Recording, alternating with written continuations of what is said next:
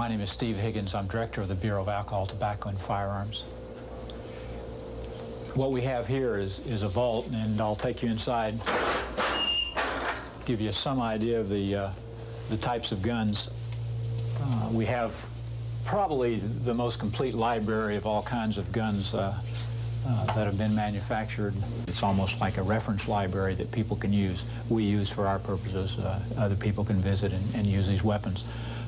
What we've done, what the focus of our programs are, is that we try to use the firearms laws to target those armed violent criminals who are committing a disproportionate number of crimes in our communities. So we've really used our resources in that manner.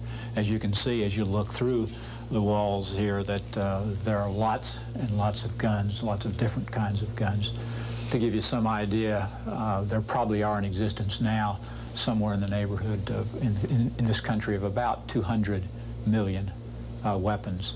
What we're seeing in this office, we see a tremendous number of homemade machine guns, homemade silencers. Let's see them. An example of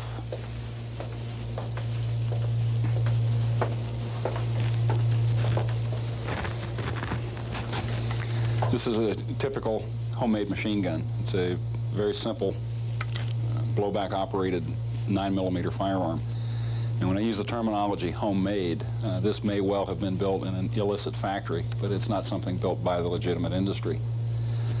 We also see quite a few machine guns reconstructed from weapons that have been destroyed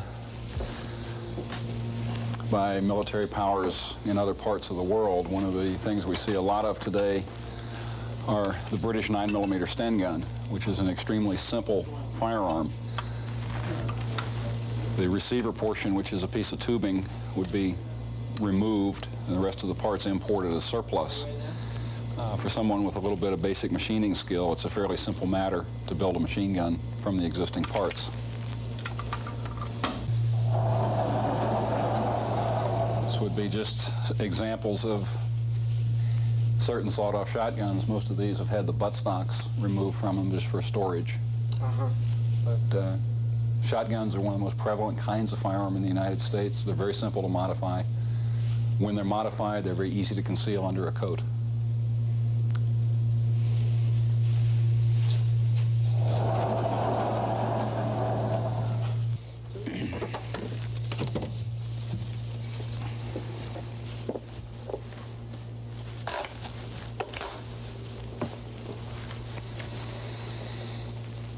That's one of those... This is a M11 .380 caliber machine gun with a sound suppressor.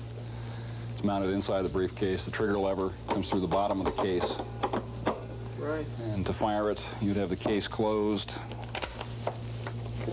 tuck it up under your arm, pull the trigger.